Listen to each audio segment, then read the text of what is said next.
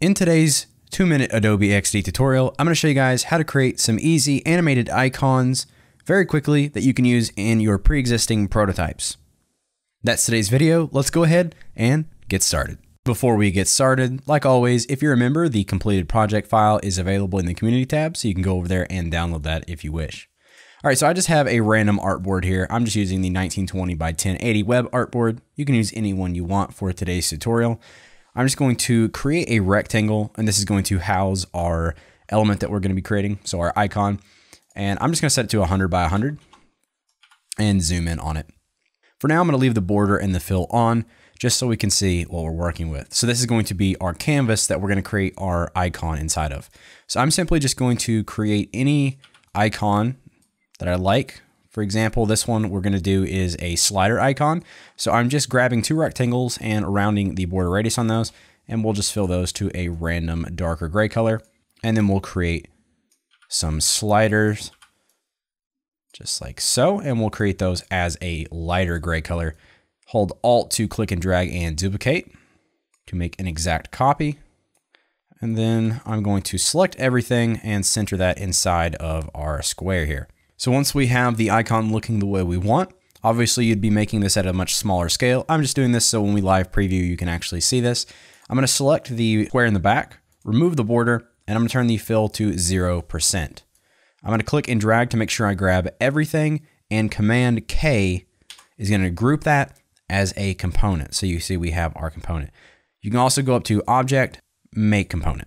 We have the default state over here in the component menu. So I'm going to click the plus and select a new state. So this is going to be the selected state, so we can go ahead and make our adjustments. So in my animation, I just want the icons to shift around.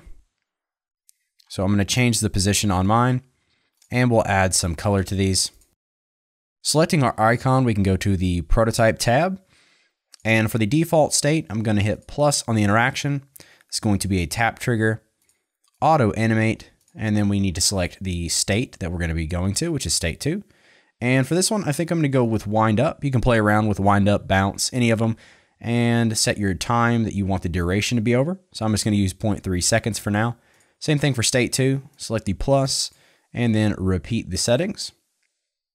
And then we can select live preview. So here in the live preview, when I tap on my icon, you can see that it animates and changes color for the active state. Here in this example, I've also done the same thing with these squares. So this is like a grid icon or a menu icon.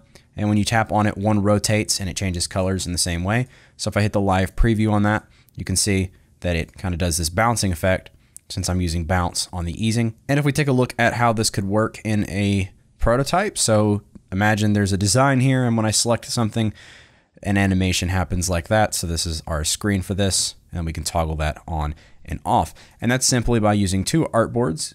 You could also do this with a component state, but to simplify this, I've just done one artboard, and I have my group down here at 0% opacity with my default state of my icon. And then I've dragged a wire over to the second artboard with my state changed on my icon to the active state, and I've adjusted my elements where I want them so they just slide in, and then I've dragged a wire back. So that's how to set up some animated icons in Adobe Xd and use them in your prototypes. Hope you guys found this quick 2-minute tutorial helpful.